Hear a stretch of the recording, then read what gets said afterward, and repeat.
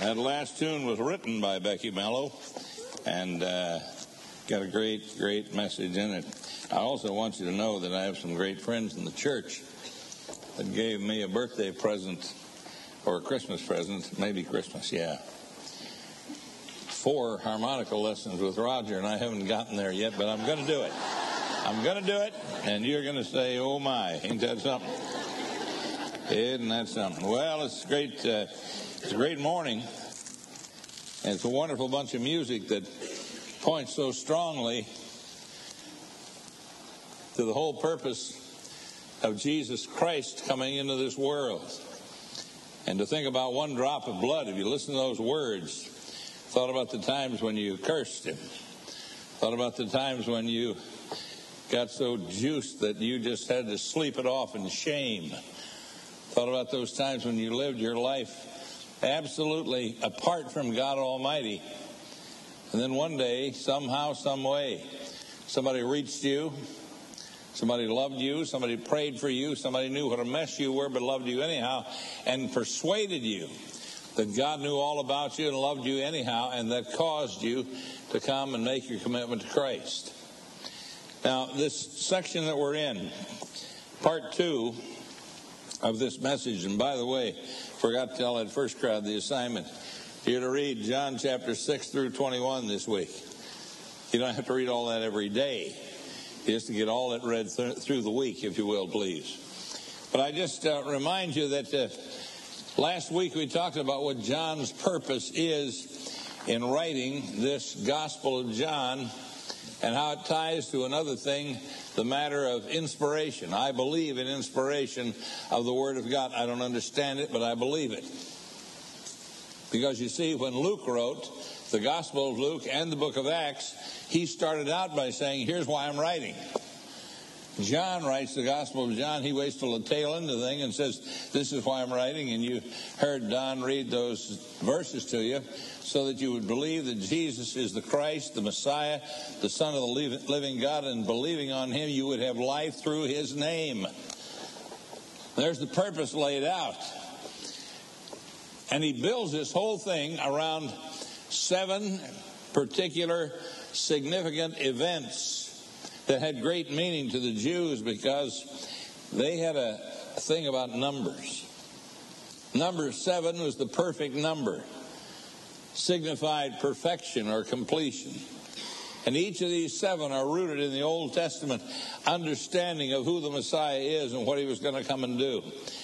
And the point that John is making is that Jesus is perfect and complete. He alone offers eternal life. I read you this little quip from Colson's new book, How Now Shall We Live? It's not out yet, but it's coming soon. And here's what he said. Only Christianity provides a sustainable, rational view of life. Nothing else provides the way out of the human dilemma other than the Christian gospel. You think about the human dilemma, you think about Atlanta this last week and the human dilemma. You think about a guy going just nuts and doing a thing and then being much more now a suspect of those early murders that were done with his first wife and her mother. The human dilemma. People get trapped. Just had someone telling me a story last night of a friend of a family. I have a pastor in my home for this week from Erie, Pennsylvania. He was telling about this beautiful girl that left home and got entangled with a crowd that's into drugs, and the man she was shacking up with came to the end of his rope, committed suicide. And then she was all shook up, and she went to one of those fortune tellers. And the fortune teller said that he was saying to her, come and join me. And she took her life this last week.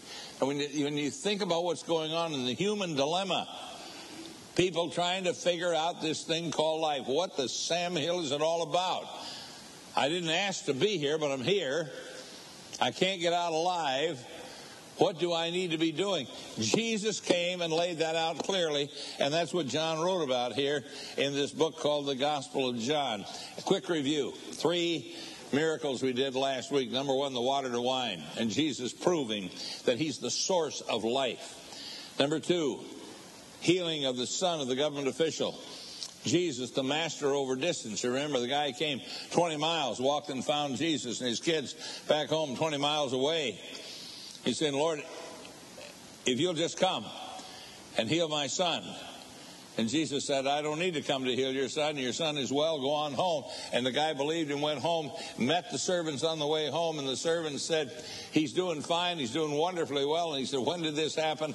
And they gave him the hour. And he said, that's exactly when Jesus told me that my son was well. Hallelujah. Let's go home and rejoice with our kid. And thirdly, the story of the crippled man at the pool at Bethesda. You know, if the pool wiggled, the water wiggled and you got there first, you were healed. When Jesus said to this man, do you want to be healed? That comes under my book, Dumb Things Jesus Said. Do you want to be healed? And the guy proved something. He said, yes, I don't have anybody to help me. See, he told us something. He really believed that he could get there first, he would be healed. But he had nobody to help him. 38 years, they're sick and tired, dragging him down, dropping his body there every morning, come and get him at night. They're going to stick around all day to try to throw him in first. But he really believed if he could get there first, he would be healed. And Jesus, once again, showed that he's the master over time. We didn't need any wiggling of the water. We just needed Jesus to say, stand up, take up your sleeping mat, roll that baby up, and get on out of here.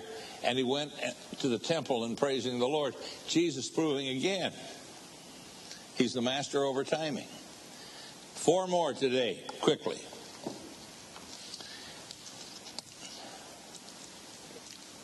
In chapter 6 of the Gospel of John, we have this great story of the feeding of the 5,000. Always have loved this story because it has a little humor sprinkled along it. A lot of folks don't find any humor in the Bible. But if you look, you don't have to look real hard to find that Jesus had a great sense of humor. And if you read all of the accounts of these stories, if you tie them together, you really see the length and breadth of the humor. And here they are, they've got this great crowd of people following Jesus wherever he went because they saw his miracles as he healed the sick. And Jesus went up into the hills and sat down with the disciples around him, and it was nearly time for the annual Passover celebration. But Jesus soon saw a great crowd of people climbing the hill looking for him. And he turned to Philip and asked him a question. And he was testing Philip. He said, Philip, where can we buy bread to feed all these people? And old Philip said, man, it'd take a small fortune to feed them. There's no way we can't scrape together enough money to go get food to feed them, let alone how much time would it take to get to a place and get back. And then Andrew. I think Andrew was just kidding. Andrew said to the Lord, well, there's a young boy here with 5 barley loaves and 2 fish. But what is that among so many? If he really thought it was nothing among so many, why did you bring it up? It was kind of a ho-ho. Well, Lord, here it is. We got the 5 loaves and 2 fish. Well, what do you think about that? And Jesus said, bring it here. In some of the accounts, you say, well, no, Lord, I bring it here. And he brought it there, and Jesus said, all right, have them sit down. Amazingly enough, in some of the accounts of this, it says the disciples said, where are we going to find any food in this desolate place? And when Jesus told them to sit down, he said, tell them to sit down on the grass in groups of 50 and leave aisles so you can walk between and distribute the food. Well, when you are negative, buddy, you are negative, huh? You see nothing but dirt when there's grass. You see there's no way when there is a way if God is there. And he had him parked there, and Jesus took that kid's lunch. Oh, I think about that kid. You know, you think about things you want to do when you get to heaven. I want to sit with that kid and talk to him about that deal. How he talked the rest of his life, everywhere he went. Let me tell you something. Let me tell you about the 5,000 men, plus the women and kids. Had to be 20,000 people there. And he took my lunch, man. And he broke that bread and prayed over it and started divvying it up. And he broke up those fish and gave them. And we had 12 baskets full left over. Everybody was sufficiently fed. Nobody was shortchanged. It was an incredible, wonderful time. Then they picked up those 12 baskets. I don't know why they picked them up. See, you need a smarter pastor than I am, because there's a lot of things I don't know. I don't know whether they're just tidy. That's nice. I don't know whether each of the disciples needed a bag full to take home. I don't understand all that, but there was plenty. Part of what we need to understand, when we're going to do business with God, He's got plenty of resources. You're not going to come out just barely squeaking through if you will commit your way to Him. He can cover you sufficiently. Well, you know, they finished this whole operation of the feeding. Everybody had enough. And then these people, they're just so hard to satisfy. They, come here. You ever have a page that won't open for you? It sounds like I never read my Bible when I do that, and that kind of bums me out a little bit. But here these people are, and they say to them, after Jesus has said, the only reason you're following me around is to get fed. See, welfare is welfare is welfare. Don't ever forget that. You feed them once for free, they want back for a little more and a little more and a little more. And when Jesus said, the truth is, you only want to be with me because I fed you, not because you saw the miraculous sign. But you shouldn't be so concerned about perishable things like food. Spend your money seeking the eternal life that I, the Son of Man, can give you. For God the Father has sent me for that very purpose. And they got real pious. And they said, what does God want us to do? And Jesus said, this is what God wants you to do. Believe in the one He has sent. And they said, show us another miracle. I mean, you just know you want to slap them upside the head. I've already just done this deal with the 5,000 men, women, kids, the whole deal, out of a sack lunch. Now you want to show us another miracle. You may be looking for the same kind of thing. You may be sitting there a long ways from God. You've never trusted Him. You're not sure He can do anything. And what you want is to see one more miracle. I'll tell you something. Come tonight. Come tonight. Listen to the testimonies. You will hear the testimonies of the miracle of God Almighty in the lives of people who absolutely had nothing to do with Him, but that one drop of blood that they trusted in brought them salvation. Come tonight and listen to that and find out what God wants to do in your own soul by you opening yourself for Him to bring His message home. See, this crowd didn't want a message. Jesus said to them, after they had said, well, Moses gave our people manna in the wilderness. And Jesus said, I must tell you something. Moses didn't give you anything. My Father in heaven gave that manna from heaven. And now He offers you the true bread from heaven. The true bread of God is the one who comes down from heaven and gives life to this world. I am the bread of life. There's that other declaration. I am the bread of life. Here is Jesus saying that you cannot get sustaining life without Him. Simply put your trust and your faith in Him. Next, number 5, the miracle out there in the ocean. I'll tell you something. Every expert that I've talked to about the Sea of Galilee, which you can see all the way across it, up and down on a clear day. But I am told that when that wind comes through that pass at the north, it can stir that thing up in such a hurry that you think you're going to lose your life, and many have. The disciples are out there on the Sea of Galilee there in John chapter 6 in verse 16, and they headed over there because Jesus was off praying somewhere.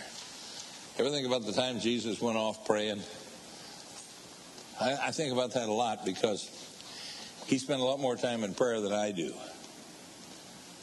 And I think about Him needing to pray a whole lot and me having a hard time deciding that it is that important in my life.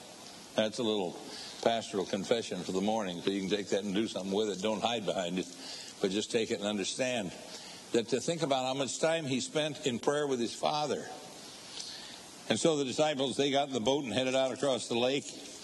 And soon a gale swept down upon them as they rowed, and they saw a very rough sea. And they're 3 or 4 miles out when suddenly they saw Jesus walking on the water toward the boat, and they were terrified. He called out to them and said, I'm here. Don't be afraid.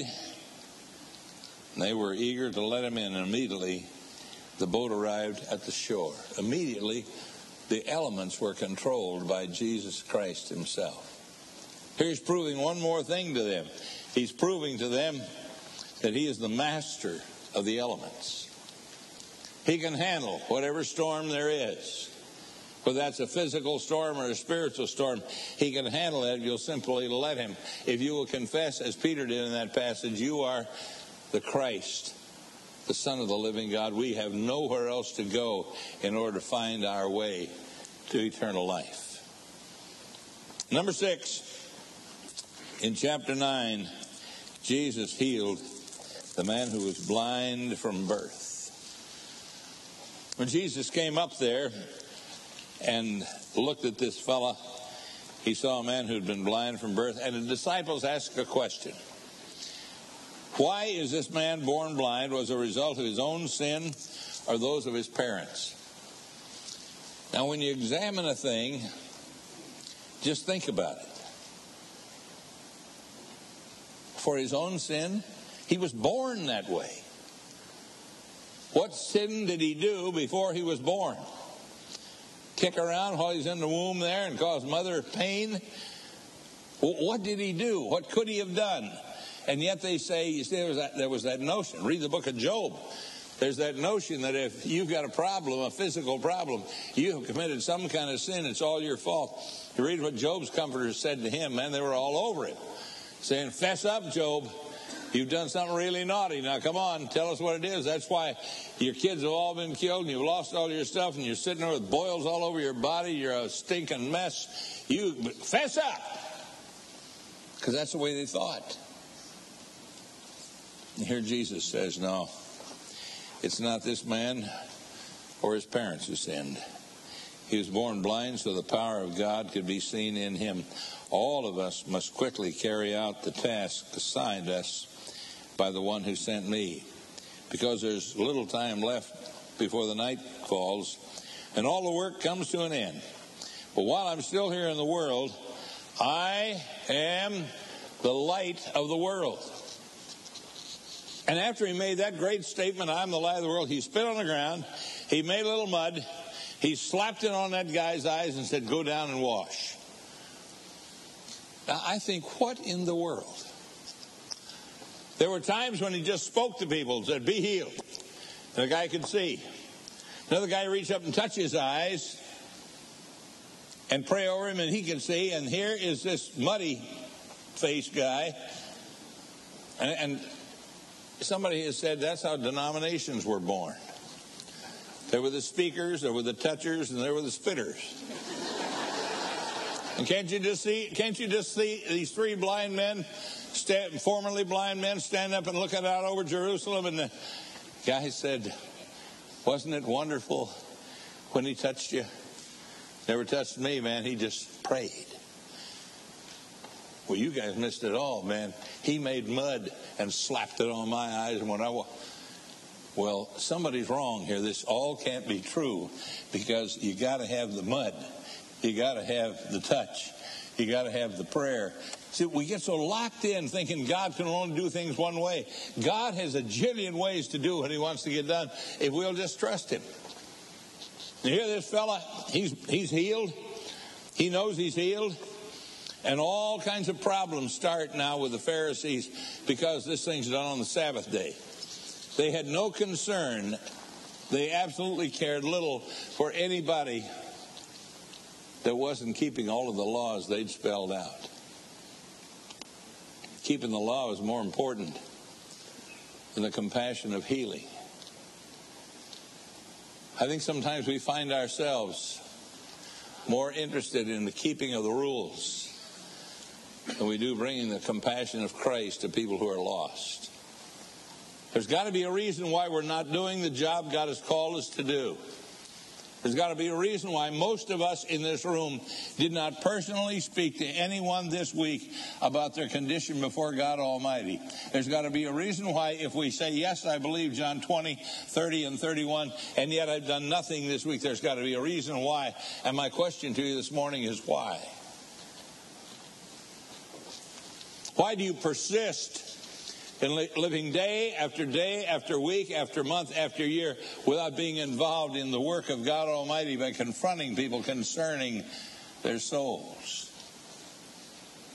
What kind of fear can overcome you, cause you to stop short of letting a man know there's a way to find eternal life? There's a way out of the human dilemma, if we'll but take it. I am the light of the world. And he still is. And finally, he did the big one. He raised Lazarus from the dead. Well, what a deal that was. Jesus stood before he raised him from the dead and made this kind of statement: I am the one who raises the dead and gives them life again. Anyone who believes in me, though he dies, yet shall he live. He is given eternal life for believing in me and shall never perish. I've used that verse over and over and over again in recent weeks as I've done a series of funeral sermons and talked to people about the hope that there is in Christ. Jesus laid all of that out before he said to them, okay, roll away the stone. The family looked at Jesus and said, Lord, he's been dead 4 days and he really stinks. Don't roll the stone away. Jesus said, roll it away. And then he said, Lazarus, come forth. Remember a preacher saying long years ago, I was a kid when I heard him say this, if Jesus had not said, Lazarus, come forth, if he'd have just said, come forth, boom, the whole crowd would have come out. Why? Because he has the master over death. He has power over death itself, and he can bring back from the dead those who have died, and he can, and he will absolutely keep his promise. You see, it was this miracle that led directly to the plot to kill Jesus and Lazarus. You got to kill Jesus because he did the miracle, and you got to get rid of Lazarus because here's this living proof walking around saying, yeah, buddy, I was dead as a hammer. Yeah, man, I stunk like old Billy-O. Yeah, and Jesus came along and said, roll it away, and said, Lazarus, come out of there. One of the great tunes. You've never heard Carmen do his tune on Lazarus. It's one of the great tunes written, one of the great stories written and sung. Lazarus. Oh, it's beauty. See, when we think about death, and think about Jesus saying, I have got power over death, trust me, then you understand why they got so shook up there in the religious world in Jerusalem, because here's a guy, it was one thing for them to have the battle of words that they had. It was okay, absolutely okay, for them to kind of stand off with one another and argue about things. But when he starts raising people from the dead, that's another story. And that guy is walking around. They said, we got to kill both the guy and Jesus. Now, folks, you remember that Jesus had made a statement, and they played right into his hand. He said, kill me, and in 3 days I'll be back. Sure enough, they killed him, and in 3 days he was back. We say we believe it, but we're not doing much about it because we're kind of confused about how to get on with the work and how to be absolutely open to do the work and to see God as he really is. Little 4-year-old kid was at our house this week. She's there pretty often because her mom is part of a Bible study that Roberta runs. Her name is Laura Scribner. Laura's been going to 5 days of fun. And Laura came home the other day from 5 days of fun, and she was kind of moping around. Her mom said, what's the matter? And said, oh, nothing. And yes, there's something wrong, Laura. What's wrong? And she said, well, I've got a question about God. Well, Kathleen said, fine, well, what's the question? Well, God's kind of bossy. 4-year-old. Well, what do you mean? Well, we've been learning over there at 5 Days of Fun that God says we got to love Him more than we love anyone or anything. And it really upsets Him if we don't do that. I thought, boy, what a deal. If I can get some 24 and 44 and 54 and 64 and 74-year-old people to understand that's true. God isn't bossy, He's just in charge.